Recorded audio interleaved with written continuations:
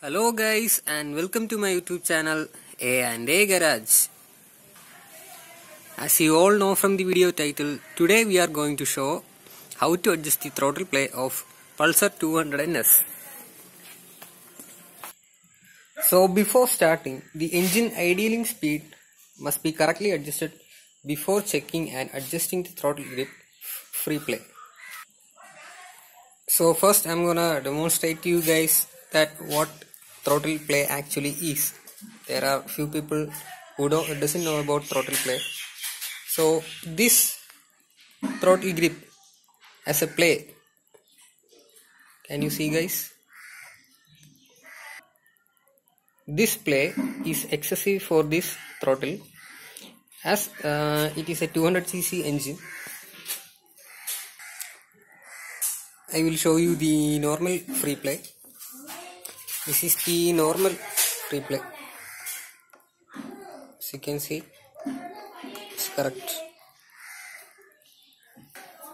So now I am going to tell you how to adjust this free play.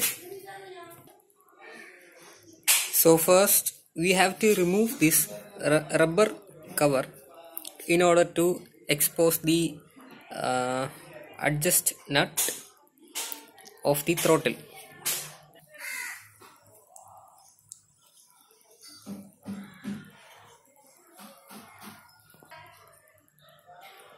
Almost every bike has the adjusting nut over here, which is near to the throttle grip, as you can see. So next we have to loosen up this lock nut. Okay, this lock nut. So for this we will require a size 10 spanner.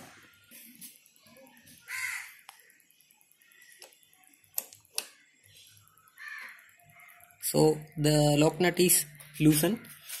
Now we have to turn this nut in clockwise direction to loosen the throttle, and we have to rotate it in anti-clockwise direction to tighten the throttle. So we can check here. So the throttle play is becoming lesser and lesser as we turn this anti-clockwise. You can see guys, it's almost the correct free play for the throttle. And that's it guys, we have successfully set the free play of the throttle, and now we have to adjust this lock nut back into where it was and tighten this a little bit. Yeah, it's done. Now put the rubber cover back and the free play is set. As you can see guys, the free play is set.